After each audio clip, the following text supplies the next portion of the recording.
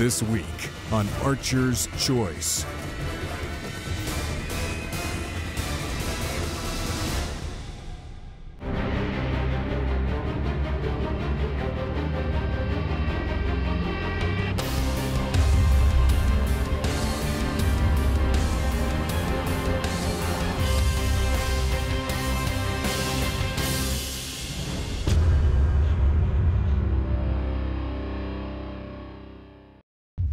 Welcome to this week's Archer's Choice. It was my turn. It's not. You did it last You do week. it all the time. Oh, this week we're heading up to Adrenaline Outfitters of Manitoba. Yes. And this week's lucky logo is Rocky. Get Rocktified with Rocky gear. Yeah, I love it. Nice. So watch for the Rocky logo, and we'll tell you what to do with it at the end of the show. Do you guys feel my pain? We're going to head up to Manitoba with Russ and the guys from Adrenaline Outfitters. Yep. Gary and Bucky go up there, Yep. and they have a great hunt, but we don't want to spoil it. No, we don't want to spoil so it. can I finish this, or do you want to? No, Go you ahead. might Go as ahead. well. I'll get the last word. So let's go see what happens, because they run into a unique situation. They see a sow with 4 cubs. 4 cubs. He's giving it away.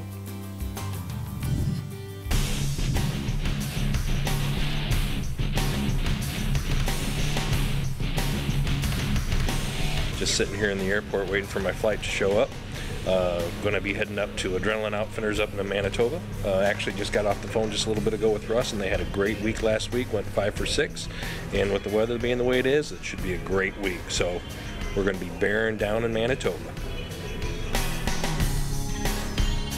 Well, I made it to the airport just on time, barely on time. I got 20 minutes here before our flight leaves. My neighbor had a birthday party, very first birthday party, so I had to make that. And I had to get a haircut with the wife. But I am here at the airport, ready to meet Gary in Minneapolis here in about 2 hours. So I'm gonna jump on the plane, and I will be seeing you in Minneapolis.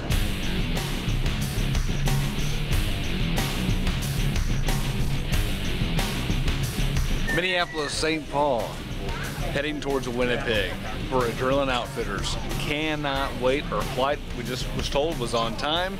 We're ready to rock and roll any minute now.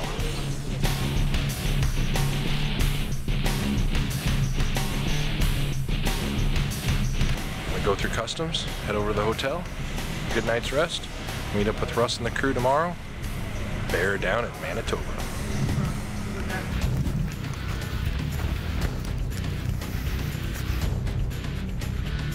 Well, it's the first night of the hunt, and I got talking to Bucky about which one of us is going to go first, and he said he'd already flipped a coin about 2 months ago and decided that he wanted me to go first, so I graciously accepted. It wasn't about 20 minutes later that we had a nice bear come in, and as he was coming in, we thought, well, we're going to wait till he gets down to the barrel so we can size him up real good, and that was probably the wrong idea, because like I said, that wind was just swirling around and dropped right down to the bait. Got one whiff of us, raised his head, turned and was gone. So I think we're going to check it here for the next couple minutes, and if we don't get a good wind, I think we're going to back on out of here. No, it's just like whitetails. We don't want to blow a good spot, so.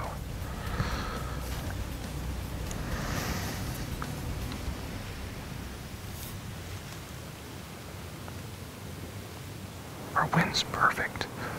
This is our 3rd set. The first 2 sets we saw multiple bears. We're excited about that. We were in here last night.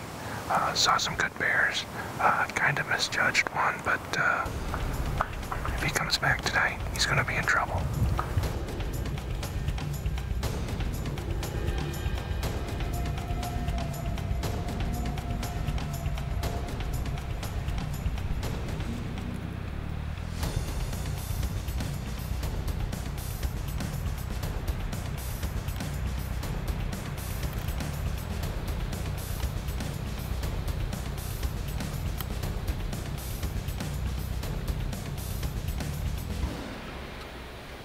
So here come Mama Bear with her 4 little cubs. And I mean, they were this year's cubs. It's the first time I've seen them that small.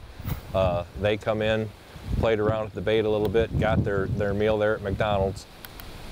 It was one of the neatest things I've ever seen in the woods.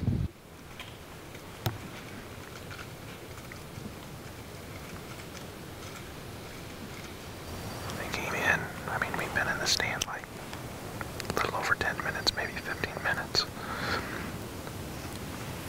Came in, enjoyed the bait, ate, fed her family. That's what it's here for.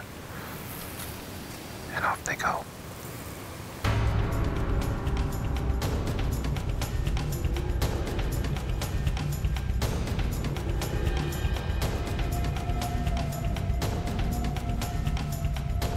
He's a shooter.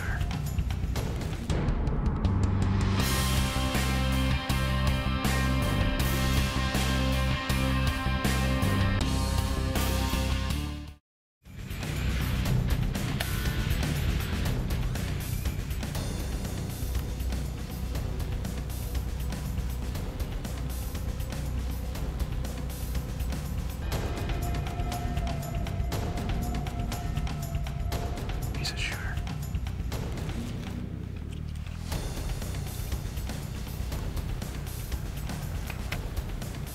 You want him?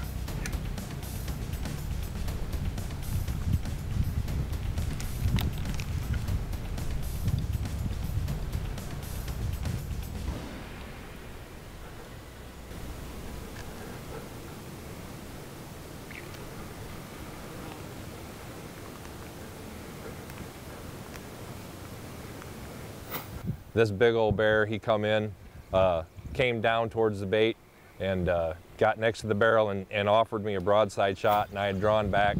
And as I was setting the pin, he just laid down.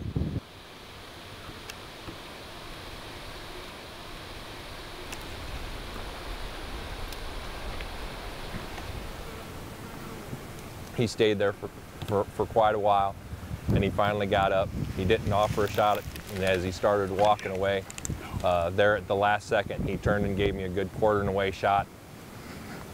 I have no shot. There's no shot here for me.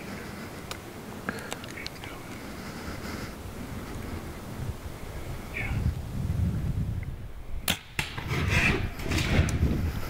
He went about 40 yards, piled up, and then the celebration began.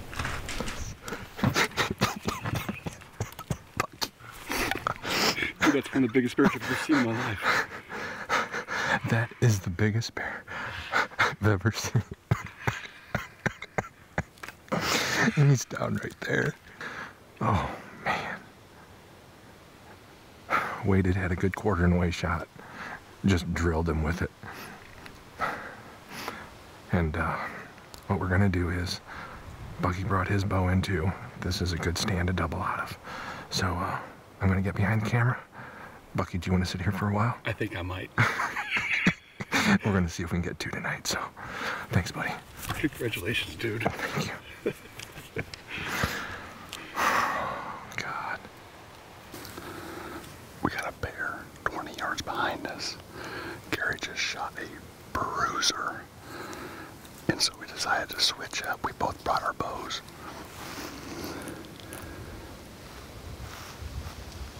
And as we're getting ready, a bear's coming in right here.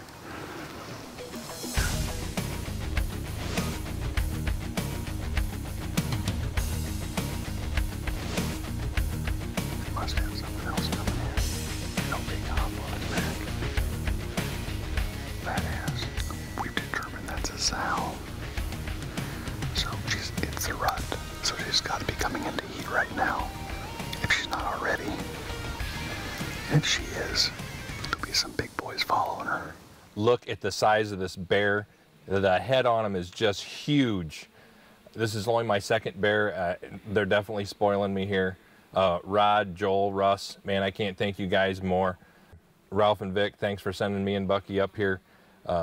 This is the biggest bear I've ever shot, and he's gonna be hard to beat.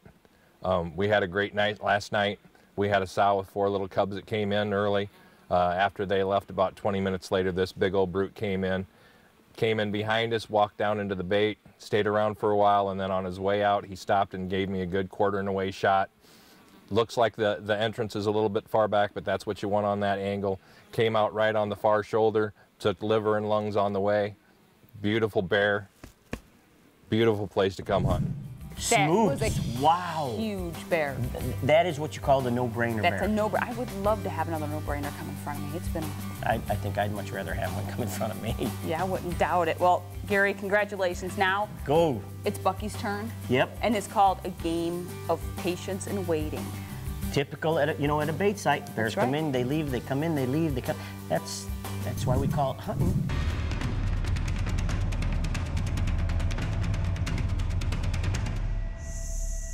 Everyone in camp is tagged out. I should be tagged out. I passed on some pretty good bears earlier in the week. Tonight's a different story. There's a good 6'6" bear in this area, and that's the boar that we're after. He came in here Monday night for another client, and he couldn't get a shot. He just came in and left and never gave him a shot. But it's been raining all day. The sun's popping out now. We got blue skies. So our hope is that today will be fantastic. We're keeping our fingers crossed down to the wire.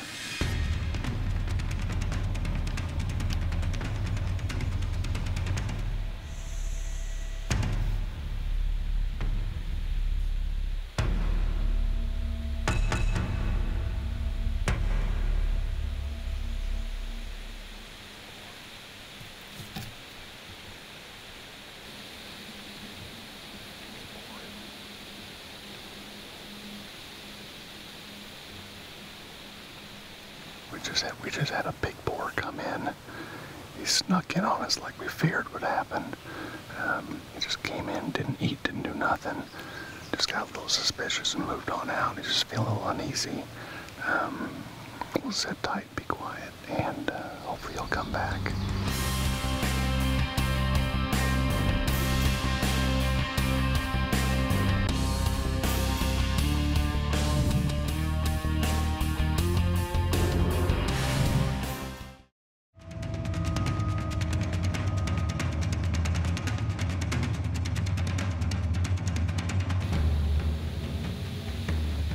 I don't know, probably 6:30 or 7 o'clock, I look over to my right down this trail, probably one of the few areas that I can actually see 50 yards at, and I see what looks like a shadow that's kind of moving.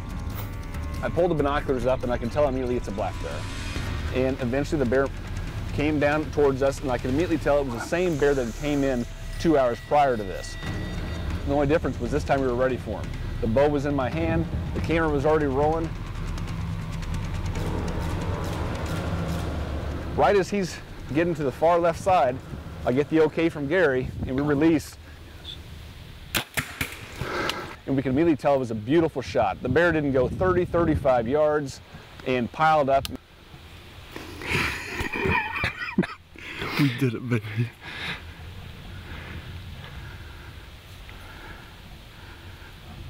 We done it, Gary. I'm tore up. I'm flat tore up. That's a nice bear. That's a good bear. What a blessing. I'm shaking. I'm shaking. Adrenaline Outfitters. I've been on several bear hunts, and there is no doubt in my mind this has been the most fantastic trip of my life.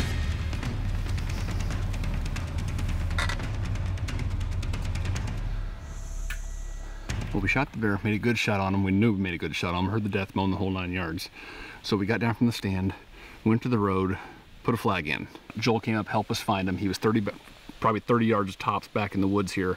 Joel's going back to get the wagon for the back of the four-wheeler to haul him out of here. So I want to show you this bear because he's a good boar. Here he is. We'll talk about waiting to the last minute. The 5th day of a 5-day hunt. And here we got a beautiful boar. If I had to guess, I'm gonna say he's probably 6'2", 6'3", somewhere in there. He's got, I don't know, an 18-inch skull, thereabouts on him. Just a beautiful boar for a first day, let alone the last day. So Gary and I, who's behind the camera, we're just tickled pink about this. It just finishes off just a wonderful week. It's just been phenomenal. Everyone's been go-getters, good attitudes. Then you got Russ and Joel and Rod, the owners of Adrenaline. You just can't beat the people that we've had this week. And this is just the icing on a cake of a wonderful, wonderful week. I'm going back home to Kansas City, one tickled hunter. The thing that you want to remember, especially on a bear, is if you think it's in the back, and you've heard us say it before, when in doubt, get out. Especially on this bear. What you're gonna do is you're gonna get out of there as quietly as possible, give it the night, go back the next day, and you should, if you didn't push him that night that you shot him, you should recover him within the second bed that he'll lay down. Yeah. You will see that he'll go somewhere where it's cooler, more damp. He's gonna try getting that fever down. He's gonna start grabbing the moss, start packing up his wound, and you should find him on that second bed if you do not push him that first night.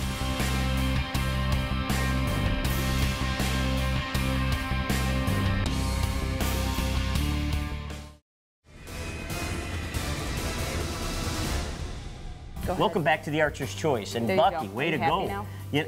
It was your turn. I let you go. Congratulations, Bucky. Now we're going to head into Russ. Yes. And he has one opportunity. It's in the middle of changeover days. You know what's funny is Russ, you know, he always wanted to be an outfitter. Yeah. And now he's he has starting no to time see to that hunt. being an outfitter, he don't have any time to hunt. Poor But when Russ. he does get the opportunity, that boy can seal the deal. That's right. Check this one out.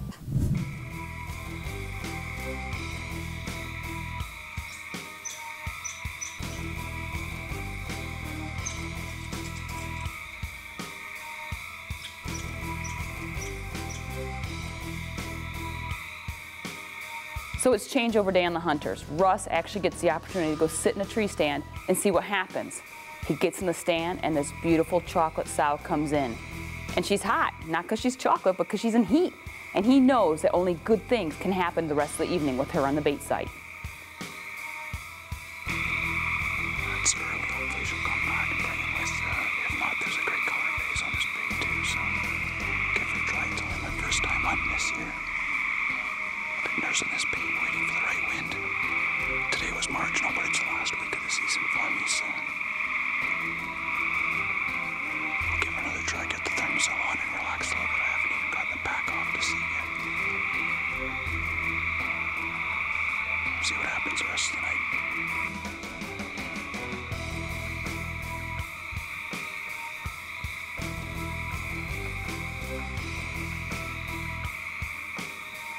Now there's a cub on the bait site, and that chocolate sow had walked away, and she comes back in to the bait to see what's going on.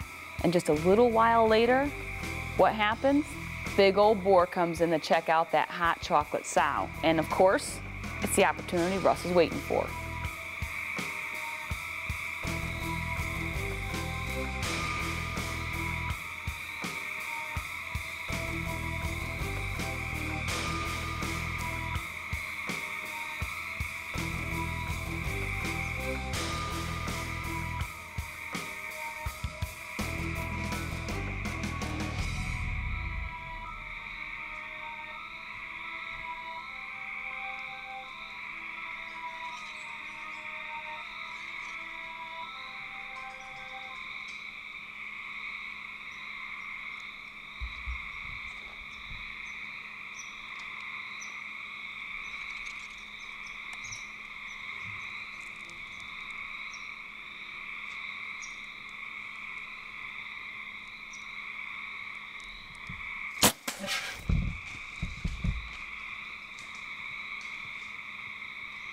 I'm going to do a morning recovery because I got